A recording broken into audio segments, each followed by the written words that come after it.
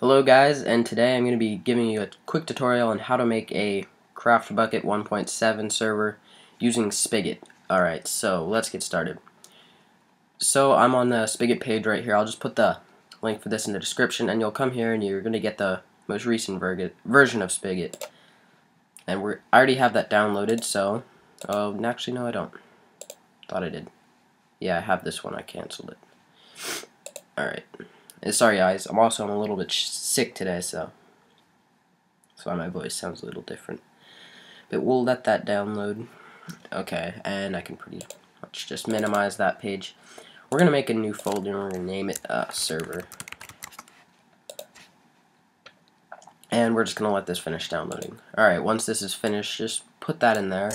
And we're going to want to rename this from Spigot.jar to craft. Or actually, we don't need the capitalization. craftbukkit.jar. Exactly like that. Alright, next what you're going to want to do is get out text edit, which should have that on a Mac. If you're in like Windows, just go to Notepad Plus or something like that. I'm not sure. New document, and you're going to want to make it. You see how it looks right now? You're going to go into Format and click Make Plain Text. So it kind of looks like that, and we're going to paste that in there. I'll put this in the description, so just copy it and paste it in something like this. And we're going to save it. Whoops. Meant to click save. Okay, and we're going to save it as start.command. Like that, and we'll save it on our desktop inside of the server folder. Okay, so now that's saved inside this folder here. And we have two things. We have the craft bucket and we have the start.command. Now you're going to want to open up terminal, which is a thing on Mac, I'm pretty sure. I'm not sure if that's on Windows or not. Okay, so you're going to want to type this in exact as I do. So chmod space a plus x space. Make sure you have that space after the x. That's pretty crucial. So it should look like that. chmod a plus x space, and you're going to drag the start.command and you want to put it right after the chmod a plus x. Place it there and click enter, and it should do nothing really. Don't click it too many times, just click it once, then close out of that. Once that's closed, now double click start.command and it should start opening your server. It says this is an unsupported build for 1.7. Use it at your own risk. Join us at their website, and the server will start in 10 seconds. So it's kind of just loading everything up, and now it's going to start generating, as you see, like it would kind of a normal server. It's giving us all our plugins, folders, and whatnot. We can actually minimize the terminal now.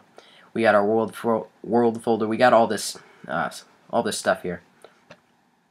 Okay, we can close out of this now, and we're going to launch Minecraft.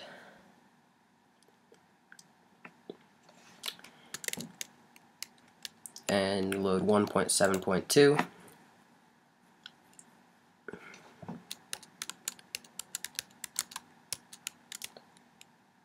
I'm not gonna be showing how to port forward in this. This is just kind of how to make a server, really. And then maybe I'll make a tutorial on how to do it. It's just kind of hard to do without showing off too much personal information with my IP and everything. Okay, so we're gonna go multiplayer and add server. And just call it local. Well, for your server address, if you don't have it port forwarded, you can make it your IP address, or you can just localhost. Click done. And actually, I already have one on there, but so it's a basic 1.7.2 craftbukkit server, and yeah, that's about it. To what you can do now, you can install your plugins, whatnot, port forward. And allow other players to get on your 1.7.2 server. Has all the new biomes and whatnot. It's pretty cool. So I hope this tutorial, guys, helped you out. If you have any questions, leave that in the comments section below. See you next time. Goodbye.